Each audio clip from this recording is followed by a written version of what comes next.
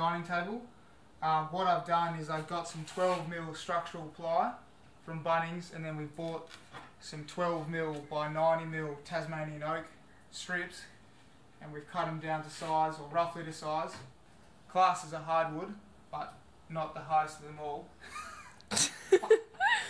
Now what we're going to do is glue them all on, then we'll get these timbers across, clamp it, and then we'll probably squish it overnight, let it dry, and then flip it upside down, and then we'll use some bullet head nails and really get that nice and tight. And then once it's done, we'll cut it to the exact size we want. We'll put some 30mm by 12mm border around it, and then we'll stain it, and then we'll put like a 2-part clear coat on it or something like that to seal it, and then that'll be it. We used PVA glue to bond between the Tasmanian oak and ply, and also put a thin bead between the Tasmanian oak strips.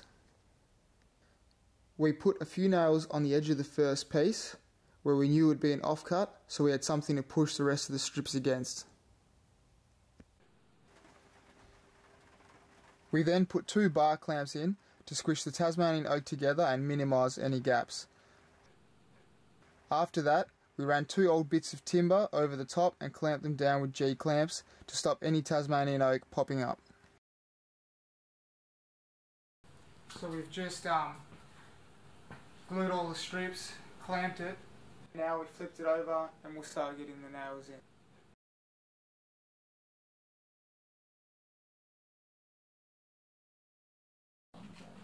So this is my dad. Hi, Dad. Before we glued the oak on, we pre-marked the timber centres to make this stage easier.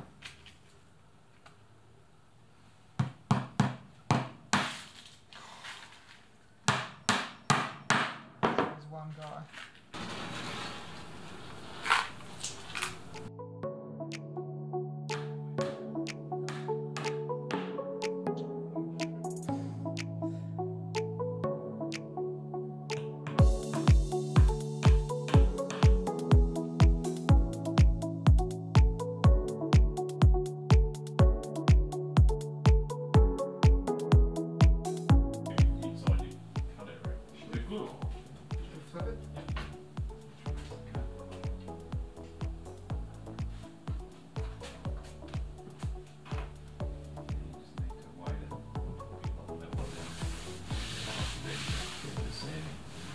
So we've nailed everything underneath now. We've clamped it down here and here to hold it down, and then these 2 clamps have really squished it together. So we'll let that dry overnight, and then we'll cut it to size. We'll put our border all around, sand it flush, stain it, and then we'll clear coat over the top. The glue has set and it's feeling super sturdy. First thing I did was use filler to fix any gaps in the top, and then sand it back roughly prior to cutting it to size.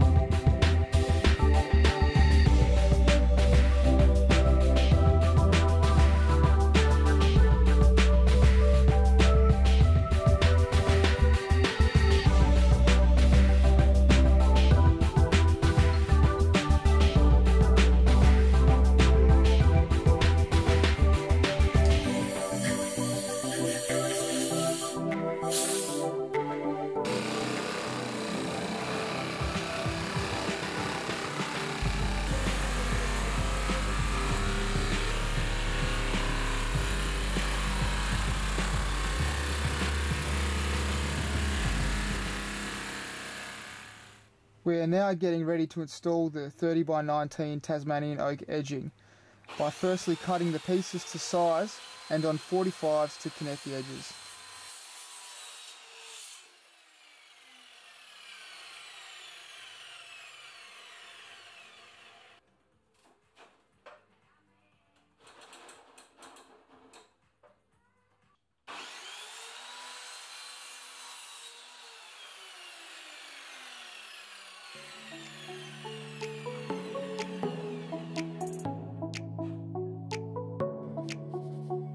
We did the edging wider than the actual table to give the illusion the table is thicker without making it too heavy for the lagoon arm.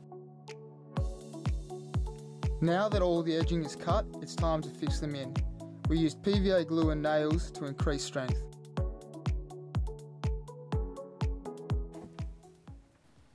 I pre-drove the nails into the edging, so once they were in place and glued, it made it a lot easier to fix. Make sure you try not to get glue on your timber because then the stain won't stick. If we had any glue come into contact with our timber, we wiped it off straight away and sanded it back as soon as possible.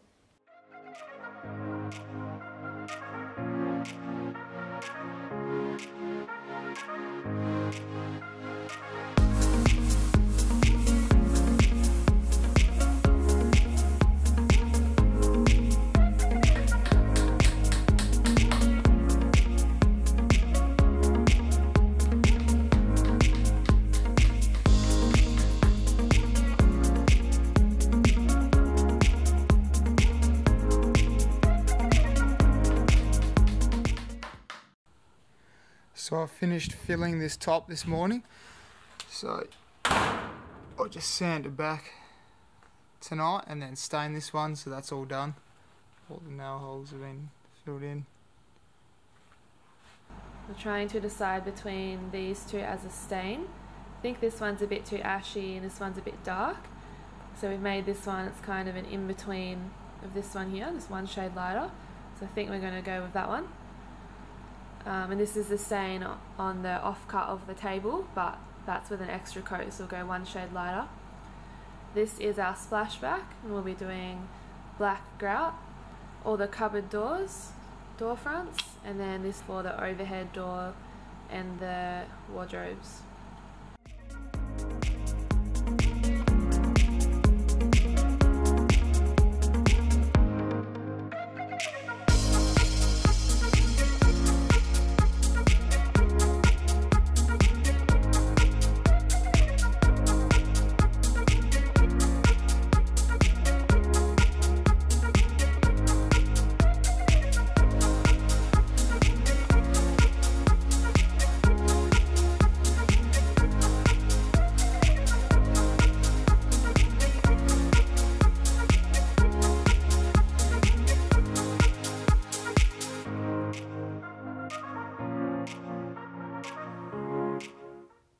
So this is the final product, our dining table.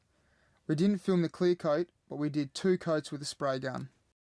We made the table strong because it's also going to be a part of our bed base.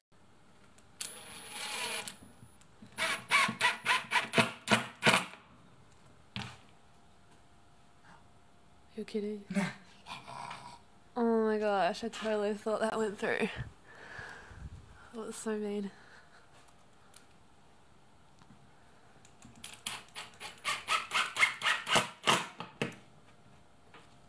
Just putting on the lagoon table mount.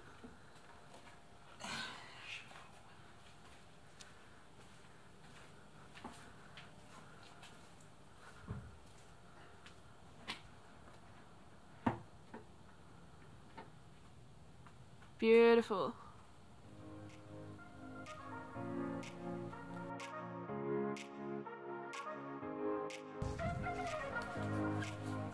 Testing it out. Enjoying it? Thanks for watching. Next time we'll be building and installing our herringbone bench tops. If you like this video, give it a thumbs up and subscribe if you haven't already. See you next time.